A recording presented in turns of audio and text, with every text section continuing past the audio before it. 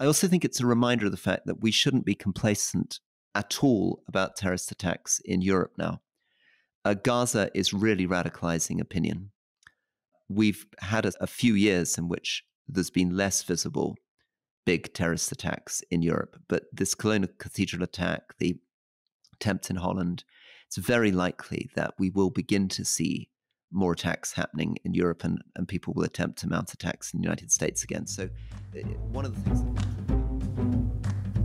Welcome to the Rest is Politics Question Time with me, Alastair Campbell. And me, Rory Stewart. Now, one of the big stories that we didn't cover in the main podcast was the terrorist attack in Moscow. So let's start with that, Rory.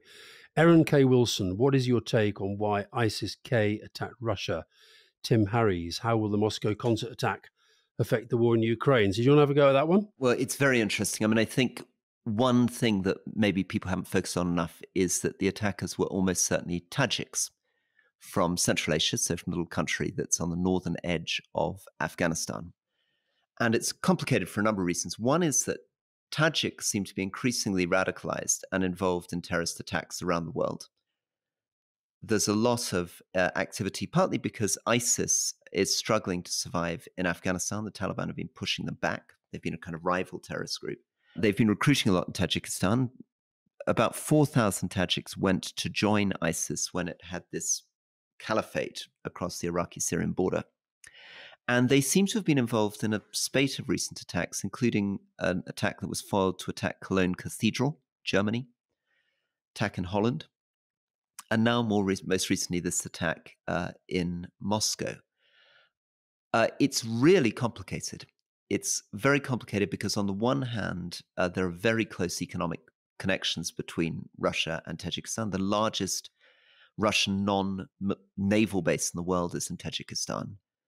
There are well over 1 million Tajiks living in Russia, huge numbers of remittance payments going back, people sending cash back to their families from Russia to Tajikistan. But this is likely to lead to a big clampdown on Tajiks living in Russia. And on the other hand, of course, one of the things that may be driving this is because there is quite a large Tajik community and because they often feel that they're treated as second-class citizens in Russia, it's a potential breeding ground for terrorist attacks against Russia. I suspect that's one of the reasons why they displayed yesterday the 4 guys that they arrested. They displayed them yesterday in court, surrounded by dozens of cameras, and they had clearly been tortured, beaten up, call it what you want. There was one guy who had a huge bandage where apparently his ear had been severed. There was another guy, I don't know if you saw it, Rory, he couldn't open his eyes. There were sort of, black eyes and bulging temples. So I think that was a deliberate message saying, okay, these guys got away with it in that they managed to kill a lot of people, but this is what happens if you decide to go down that route. And I guess the other interesting element to this is the fact that Putin and the Kremlin so quickly tried to link the events to Ukraine without any seeming evidence at all. So I suppose that shows also the Putin, whatever happens, whatever is happening that he doesn't control, he tries to link it to the things that he thinks he can control. It's very complicated, isn't it? Because you're exactly right. When I first heard about it, I thought, well, maybe this is Ukraine connected. But it completely complicates the strategic narrative in Russia because everything was meant to be about Russia saving world civilization through its fight against Nazis in Ukraine.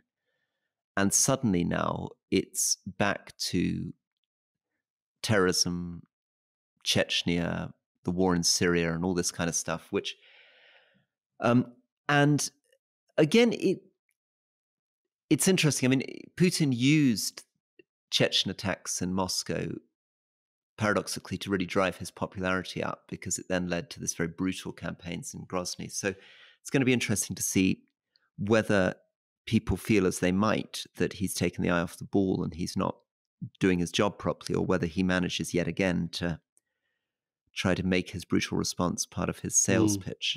I also think it's a reminder of the fact that we shouldn't be complacent at all about terrorist attacks in Europe now. Gaza is really radicalizing opinion. We've had a few years in which there's been less visible big terrorist attacks in Europe, but this Cologne Cathedral attack, the attempt in Holland, it's very likely that we will begin to see more attacks happening in Europe, and people will attempt to mount attacks in the United States again. So there's one of the things that we were talking about in this great leading interview with the ex-head of MI6 and MI5, which is coming out quite soon. I was talking about the way that these intelligence agencies, particularly our foreign intelligence agencies, switched after 9/11 to put more and more emphasis on counterterrorism instead of their traditional work. And then to some extent, they've sort of flipped back and they're focusing much more on things like Russia and Ukraine. I fear we're going to have to get back to a world where we're putting more resources into counterterrorism.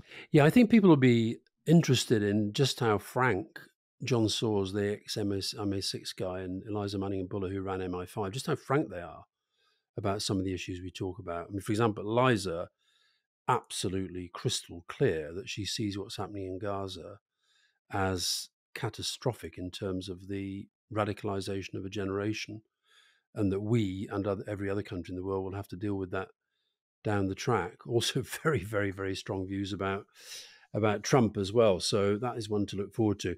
Now, Rory, last week, yes, we talked about free ports and special economic zones. Yeah. And do you remember Anna Turley? Was she in Parliament at the same time as you? I know her, but I don't think in Parliament at the same time. Okay, well, she was MP for Redcar, and she's standing again in Redcar. And she starts off very nicely, Rory. She says, I'm a big fan of Rory's, but... the but is coming, yeah. Found myself disappointed in his uncharacteristic lack of intellectual curiosity on the Freeport in Teesside. He seems to dismiss the issue as a situation where the government's been ripped off and out-negotiated. But what happened here is that a huge site in public ownership after compulsory purchase was turned into 50-50 joint venture project with a couple of businessmen with close links to the mayor after no procurement process, no tendering opportunities for any other businessman. How can you assess value for money without a tendering process? This was then turned into a 90-10 joint venture with no publicity and no scrutiny. And there was a piece in the Financial Times about their profits, these business guys, absolutely soaring. So Anna goes on, contracts are going to family members. We see the developers buying stately homes worth $3 million, their sons swanning around Teesside in Rolls Royces, while we have some of the biggest child poverty rates in the country. And so I guess she's making the point I was trying to make, that this isn't just about business. This is about a new system, new systems which are tipped towards this kind of, I'd call it kind of cronyism, as opposed to proper tendering, anti-corruption processes. Yeah, well, I'm not in favor of these things. I think that this is where I follow my hero David Gork. That if there are good reforms that you need to make to get the economy going, and if there's too much red tape and too many regulations, too much planning getting in the way of business, be brave and do it across the whole country. Don't create these little islands where you try to change the rules. But I guess what's going on behind it is this question of how you get the balance right. Because as you point out, at the same time as it's absolutely true that there seems to be shocking examples here, we also know that Britain is unbelievably bad at launching anything, building any infrastructure, getting anything done. And that's partly because our processes, our planning rules, our tendering procedures are unbelievably slow and bureaucratic, which is why, you often make jokes about the fact they were talking about the third runway when you came in 97. This guy, Ben Houchen, though, he's clearly an operator.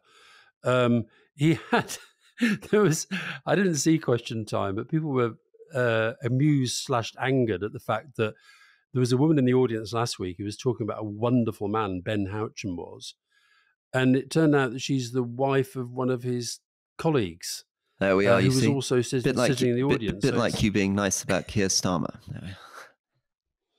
I beg your pardon? Well, presumably she's related to a colleague. It's like you being nice about Keir Starmer.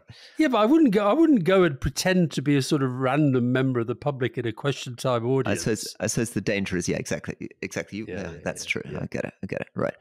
Here, look, Tasmania election, something that you know a lot about. Erin, I've just turned 18, be voting for the first time in a state election, just over a month away. Tasmania is the only state in the country with a Liberal government still in power, so it'll be fascinating to see how this plays out. Tell us about what's happening in Tasmania. Well, they've had the election, and very interesting. So it is the only state in the country with a Liberal government, and that's their Tories, as it were. But they've not done very well. They've taken a bit of a hit. However, the Labour opposition weren't the main beneficiaries. The main beneficiaries were smaller parties and independents. So it's now going to be some sort of coalition that gets cobbled together. So I don't know how you voted, Erin, but that was a very, very, very interesting election. Had it gone to Labour, it would have meant that Australia was red, as in Labour, at the federal level and in every single state, which would have been quite a thing. So Tasmania probably still going to be a Liberal premier, but with a pretty shaky coalition. Very good. Now, Rory, what about this one? I don't want to be too hard on you because, but given you did give Rachel Reeves a bit of a kicking, I don't feel too bad about it.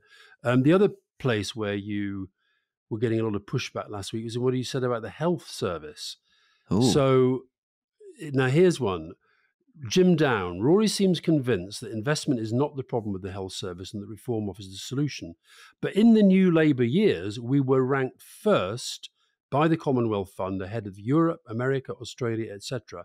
Since then, our cumulative underspend, even including COVID spending uplift, is 322 billion. Innovation, data, AI, etc. is vital, but changing the system will be expensive and exchange one set of problems for another. Aren't the big picture answers ultra-processed food taxes to reduce chronic illness and a more preventive approach? P.S. Healthcare does not meet the requirements for a successful marketplace, not even close. Well, I mean, I think he's absolutely right about the fact that even if you look around the world and you see systems that seem to be doing better, sometimes people, for example, are envious of France or envious of Australia. Changing to one of those systems would be incredibly painful. And I can really see the argument to say that we're not starting from the same place and that trying to shift midway is almost impossible. He's also right that the NHS, the way it's currently run, desperately needs more money, and it runs much better when there's much more money given to it. I guess where we part company is about where the government's going to get that money from. And at the expense of what? Because I think that's where Sajid Javid's point that if you look at the CDEL, which is the kind of flexible bit of government spending, we've gone up from 27% being spent on the NHS to 45%, about to get up to 50%. But isn't that, though, because that NHS is one of the few budgets that was not frozen? So most of the other budgets during austerity were frozen. Absolutely. So it's a higher and higher proportion. But of course, he's implying that we need to put much more money in. And it's true that was a big, the increase in real terms, which is what Osborne and Cameron were talking about, was nothing like enough because health inflation is always a few percent above normal inflation because as we get older, there's more and more people needing treatment and drugs get more and more expensive. So I think there's no doubt that one way of solving it would be to try to do what Gordon Brown did, which is just put an enormous amount more money into the system, except that there would probably be quite a lot of waste, but also that would tackle many of the problems. The question is, where would that come from? I mean, here's somebody, Matt Morgan, Dr. Matt Morgan, in fact. 3 ways to make a health service affordable is a question coming in. Tax more like Denmark, ration like the French, or collaborate with industry like Australia. The UK seems to do all 3. Right, it does tax more, it does ration more, and it does collaborate with industry, but it isn't honest or transparent about it. Which path should we choose? And don't say improve efficiency. You've got all these debates, which we've had. Philip Lee, who was a Conservative MP with me and then became a Lib Dem, is a GP that was the MP for Bracknell. I think, unless I'm being unfair to him, was one of a number of MPs on the Health Committee and others who suggested that people should be charged a nominal amount for appointments with GPs because there are these very, very large numbers of people just not turning up to appointments. And I think that's true in some of the health systems around the world, which is that you do need to pay a small amount to access it. And I guess their assumption is psychologically that might make you think a bit more carefully before missing your appointment. Where are you on all this stuff at the moment? Well, part of the problem with the UK is that we want if you like, the best European levels of public service, but we want an American approach to tax, as it were. And the truth is, you probably can't have both. Where I'm with you, and to a lesser extent with Sajid Javid, I do think that there has to be some kind. I think Jim Down is right. The basic system is fine and the principle is fine. And by the way, Fiona and I went to see Nye, the play about Nye Bevan at the National Theatre the other day, and my God, it is brilliant. Michael Sheen is an absolute amazing actor, but it's a fantastic reminder of, we talked in the interview with Anthony Gormley. He was bemoaning the lack of imagination in politics, and it's the lack of imagination that leads us to downgrade the arts. It's the lack of imagination that leads to Brexit. The power of the imagination of the idea that Labour government had of a health service free at the point of use, regardless of free at the point of need, regardless of the ability to pay, and the drive and determination that it took to make it come about. It's a brilliant play, but it's also a fantastic story. And I think it's a reminder that we do need to keep those high levels of imagination of what is possible. But I think that, I wouldn't have a problem with there being some kind of cross-party commission approach to review the workings of the health service with a view to improving it and with a view properly to exploiting the advantages of technology. I was talking to a doctor the other day who said some of the stuff that they're seeing in relation to cancer care and AI and the development of technology is mind-blowingly brilliant. So I think there can be both of those things going on, but I'd be very, very loath to dismiss the strength and the power of that founding principle of the health service. Now, Rory, can I give you this one? We talked very, very briefly about this in the main podcast in the context of the flag. Yeah. Bobby O'Malley. Last week, DWP released record highs of children in poverty, but it's basically been ignored by most news media. Why is it that they've just got so used to it, or are they just so far away from understanding the consequences of this that it doesn't seem that important? Polly Purvis quoted from the Joseph Rowntree Foundation, the number of people in households at risk of being unable to afford enough food has risen by 53% in a year, from 4.7 million to 7.2 million. And I mean, we're talking about millions of people who are really, really, really struggling. And it seems to me they have next to no voice on the media at all. So why don't we cover that stuff? Two things on that. I'll come back to your thing in a second, but clearly the main responsibility for this must lie with the Conservative government. Right? They've been in government for 13 years. And a lot of these poverty indicators are going absolutely in the wrong direction. And we should dig into that and look at the mistakes they've made. But the reason it's not getting in the news is partly that Labour has not decided to make this an issue. We talked in the main podcast about that speech given by Rachel Reeves, and she barely mentions poverty. I think she mentions it 3 times, one in a historical context and one in a sort of much more abstract context. It's so. Before we get on to what can be done to sort it out and what the Tories are doing wrong, why has Labour, given this shocking news and given that Labour is absolutely on the side of equality and progressive politics, why has Labour not made more of this? Well, it's a very, very good question. I'm not sure I know the answer. Are they thinking that if they're just seen as the people who bang on about poor people, it loses that sense of aspiration? But I think you can do both. I think you have to do both, because the sort of economy that Rachel Reeves was talking about, she did talk, for example, about the fact that post-COVID in particular, there's been this sort of huge surge of economically inactive people on disability benefits and so forth. And she's talked about the need to reverse that trend. But the cost of poverty now is astronomical, even if it is the voluntary sector that's picking up a lot of the pieces. But I think Labour should make more of this. I really do. I think that you can't have. I saw that there was a thing on German television the other day on ARD. It was a long report about shoplifting in Leeds, and we should put it in the newsletter because there's a subtitle version that's doing the rounds. And it's stuff that, honestly, it was the sort of stuff and the kind of interviews I just can't remember the last time I saw anything like that on British television. It was talking to these guys in a pub who were talking about, they were saying that They know so many families who've been touched by suicide. They know so many families who literally can't afford to eat or heat at the same time. And then they were talking to these people who were shopkeepers who were losing so much to shoplifting every day. And it just seems to me that it's absent from our political debate. And I think you're right. I think I probably, I'm too quick to blame the media sometimes for not covering it, but they probably would cover it more if there was like a Labour Party campaign on this. Gordon Brown, to be fair to him, Gordon Brown bangs on about child poverty as he did in government. He bangs on about it all the time. He's right. Yeah. And I think there's also this issue that everybody gets confused about differences between absolute poverty measured one way, relative poverty, which is about the gaps between people. But there are certain kinds of statistics that you could use to bring it home more.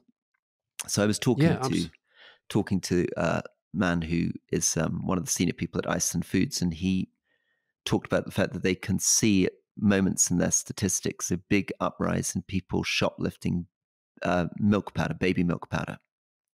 And those are difficult to explain away, except in terms of people in absolutely desperate situations. I mean, it's not a normal thing to shoplift, and you can just see it in the figures in supermarkets. That's very interesting, because that was one of the things that this German report featured, was the rise in the theft of nappies and baby food. Yeah, and this is also goes to an issue that Labour's been, for some reason that I don't, well, no, I can understand why, but hasn't been prepared to challenge. So the Conservatives have imposed a 2-child limit on benefits, and the idea is that they're worried that people have more kids to get more benefits. The problem with those limits is, even if it's true that there are a few people who might have more kids to get benefits, the impact on large families who have more than 2 kids who are living in poverty is unbelievable, and it's brutal. Yeah. And I think Labour traditionally would always have challenged that kind of policy, and they're not yet challenging it. And one would like to see them challenge it, because, again, the answer to this, I'm afraid brutally, is cash. You need to give cash to poor people so that they can meet their immediate needs and priorities. And that extends to feeding their kids, clothing themselves, making sure that kids are in school. And again, we need to challenge this ludicrous idea, which is shown in all the data and research to be false, that giving cash to people just encourages dependency and idleness. In fact, there's such good evidence from randomized controlled trials across the developing world, across the developed world, that the most straightforward way to tackle poverty is, I'm afraid, to make people less poor. Yeah. There was a conference last week in Liverpool, and there's a guy called David Taylor Robinson, who's a professor, expert in public health. And he was talking about children who were turning up to school with no shoes. He was talking about children who were sharing their only meal of the day with their brothers and sisters. And he was saying that in Liverpool, infant mortality is on the rise. So these are all signs of something far bigger than the political or media debate are prepared to countenance. And I just do not understand why. And it's all part of this sort of denial of the real world. We deny that Brexit's damaging the economy. We deny that we've got all sorts of sort of structural social problems that have driven inequality. And if we don't admit them, we're never going to address them.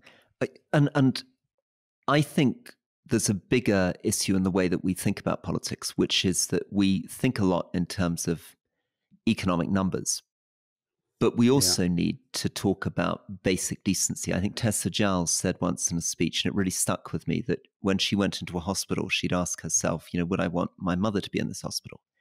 And I began thinking about it with prisons. Would I want my sister or brother to be in this prison? And it's true on poverty too, that we need to have a sense of just how shameful this is, how lacking in decency, that ask yourself, would you want to invite someone from another country? Would you be proud of Britain if you showed them the conditions in which the extreme poor in Britain are living, or the conditions in which prisoners are living? And the answer is absolutely not. And we need to get that sense of decency again. Absolutely. Now, Rory, I'm sorry to keep throwing questions at you, but we did seem to get a lot of questions pointed at you this week. Jack Harback. Rory seems to think that we, brackets the Lib Dems, are in trouble. Yet, if our strategy pays off, we could be looking at around 50 MPs at the next election. Why is he always so pessimistic about us? And we do want to return to the single market after all, says Jack. And that's one of your things. Well, why am I pessimistic? I'm pessimistic because I don't feel that they are defining anything interesting in terms of national policy at the moment. I mean, you're right that there's very little coming out of Labour because they've got a kind of Ming-Vast strategy. They're trying to be careful before an election. That should open huge space for the Lib Dems to talk about all these issues, talk about poverty, be much more radical on rejoining the European Union. I mean, there's tens of millions of voters out there looking for ideas, and there's a real sense of a sort of stale establishment consensus that the Lib Dems could be blowing apart, and they're not doing it. All right, here's another one for you. Oh, blimey. Go on, I want one for you. Come on, look, before you come to me, here's one for you. Okay, yeah, go on then. Throw one at me then. Paul Cowley, MB. In today's society with a labour shortage, cost of living crisis, public spending cuts, crime costing around £18 billion a year, businesses struggling in so many ways, why don't more UK businesses look at employing men and women from prisons? Statistics prove they're more loyal, ex-prisoners are more loyal, their retention figures are better, and they take less time off work. So he's writing from an organisation that's employed 130 prison leavers over the last 15 months. I think that's ICE and supermarkets, and that's just the beginning. But why is more of this not going on? I think there are. I agree with the premise, by the way. I think we still have a kind of view of people who've been to prison that sort of marks them for life, and that is wrong. Just around the corner from where we live, there's this place, Redemption Roasters, which is a cafe, and I think they're now developing into a chain, and it's called Redemption Roasters because the people who work there are people who have, come out of prison. We've talked before about the Clink, and in fact, we've both met prison governors recently who are keen for us, because we both talk about prison so much, to go and do a live podcast either in a prison or at the Clink, one of the restaurants, whatever it might be, which we would love to do. And I think the Department of Justice might have quibbles about it, but if they do, we'd love it even more if we could do it with the Justice Secretary, Alex Chalk. Yeah, we'd love to interview the Justice Secretary. So there we are. Shout out to Alex Chalk if you're listening to this on your run, and shout out to the Ministry of Justice. Can we please interview him in a prison and get onto the subject of prisons? And I also think that the point about loyalty is incredibly important. I feel the same in this about mental health. I think that people who've gone through mental health crises and mental illness, I think sometimes if they admit that in an interview or on a CV, it's held against them. But I think it should be held in their favour. I think just quickly on that one. People may have heard of something called ban the box in this, which is that you, instead of getting people to tick a box whether they have a criminal conviction right before they even get an interview, which often means they never make it through, it takes that box out, interviews, and then later in the process, once you've had a chance to see someone and get sense of their strengths and weaknesses, then you find out whether or not they've had a criminal conviction. Oh, okay, interesting. Yeah, I like that. So look, there's no doubt, and of course what will happen is that you might get an isolated incident of somebody who employs somebody out of prison, and they end up raiding the till or whatever, or beating somebody up, and people say, oh, this is terrible, this is why you should never. But that happens in real life anyway, and it happens with people who've not been to prison as well. But I just think we've got to. You talk about being a more civilized society. Part of being a civilized society is to give people second, even third, even fourth chances. And I think that it would also, if we had a business culture that thought about wanting to take people who are serving towards the end of their sentences, it would also change the culture inside prisons as well. So there's I think there's a win-win there. Now, Rory, here's one for you. This is my last one. Theresa McCrone. Rory, if you were London mayor, would you build housing on golf courses? London's golf courses add up to an area the size of Wandsworth, and they're used by a tiny minority of people. Well, the problem with that, it's a lovely Be brave, line. Rory, be brave. Well, the challenge around it is that this is Greenbelt stuff. A lot of those golf courses are on Greenbelt. And I do think that it's going to be very, very dangerous if we start digging hard into the Greenbelt, because I think we will then end up with sprawling megacities, and you'll basically have, I'm afraid, I mean, you can see this already in bits of Hampshire, just a sense of urban sprawl going on and on and on. What London needs to do is build up, and not skyscrapers. We talked about this before. Medium density, 6-9 story buildings. We need to be much better at giving planning permission for that. I also would like to see, I'd like to get rid of the golf courses, absolutely, get rid of all golf courses, but I'd like to replace them with forest. I want the green belt. You want to get rid of all golf courses? Yeah, I'm going to go anti-golf. But what I'd like the green belt to become is the largest forest in England. I'd like hundreds of millions of trees planted in the green belt. I think it would transform our carbon targets. It would transform air quality in London. It would transform nature and access for young people, particularly the urban poor, and justify the green belt instead of what it is at the moment, which is a lot of wasteland and golf courses. Good. Right. Give you the last question. No, last one for you. Why do you think there's been such underreporting on the election of a new First Minister in Wales, especially compared to Scotland? Does it reflect the way Wales is seen by the rest of the UK? What are your predictions for the way Welsh Labour will go under Vaughan Gething? I don't think it's. I think it got a fair bit of coverage. Did it not? I think that we talked about it last week. I think that I certainly saw his acceptance speech. I heard about his first presentation as First Minister. I saw coverage of Mark Drakeford's very moving departure speech. So I don't think it was that low profile. But I think Scotland is a bigger country. I think it's probably been more interesting in terms of the politics, because in recent years it's been central to the UK debate, because we had the independence referendum. Salmon and sturgeon in particular have been absolutely UK household names, not just in Scotland. Whereas I guess because Wales has been Labour, less kind of volatile. And that's probably explains why it doesn't get quite the same level of coverage. Isn't that right? That's good. And I'm going to be dishonest by asking you, Tim Buckle, anything cheery this week? Other than the Labour landslide, I'm a regular listener, and it's all been a bit doom and gloom recently. So just to give you a second while you think of something cheery. I had a really interesting dinner, says he name-dropping massively. Will I Am, exactly, in my house this week. And he's been doing a lot on AI on music, AI on radio, AI on cars. He was showing me some of the new applications he's developed. And it really is incredible. If you get the prompts right, the designs right, the tools right, just how much AI is now able to do. And actually, I talk a lot about ChatGPT. Despite grumbling about Gemini, which is the Google app, it's also doing some amazing things on creative writing at the moment. So and you talked about health.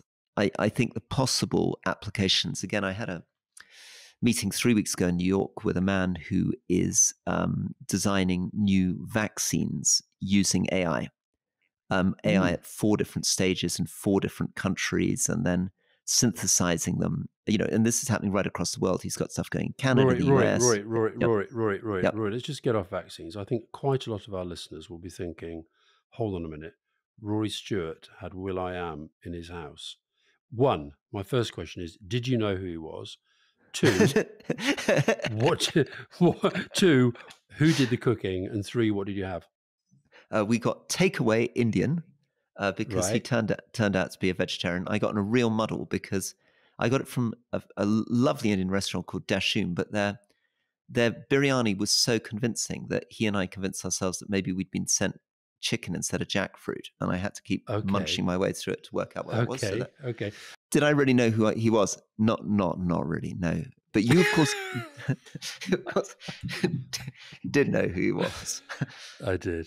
Yeah. Go on, give us your good news for the week. Well, I had a fantastic day yesterday because I got approached out of the blue by an indie rock band from Wales. See, we talk about Wales all the time, called Cardinal Black. And I was the only person they knew they'd heard of who played the bagpipes. And so they asked me if I would do the play. They'd written this song which they felt needed bagpipes in the background. So I spent the day in the recording studio, And particularly on the day that we had Anthony Gormley on leading, um, I just felt so sort of part of something wonderfully creative. Oh, And I'm going to bang on about this Britain as a cultural superpower until it happens, because I think the arts are going to be. I love that thing Anthony Gormley said about, if AI is going to take all our jobs away, we're all going to have to be artists. yeah. So for a day, I felt like I was a bit of a rock star, and I quite enjoyed it. I think that's amazing. And of course, it's a luxury for all of us, but it makes such a difference. My really good friend Emma in Yale, I hope she doesn't mind me dropping her name in, but she's taken up ceramics and pottery classes, and I just think it's just bringing so much happiness to her life, making pots 3 hours a Good, week. So good, there we are. good. Shout out for Anthony Gormley. Thank you, Alastair. Excellent. See you soon. See you soon. Bye bye.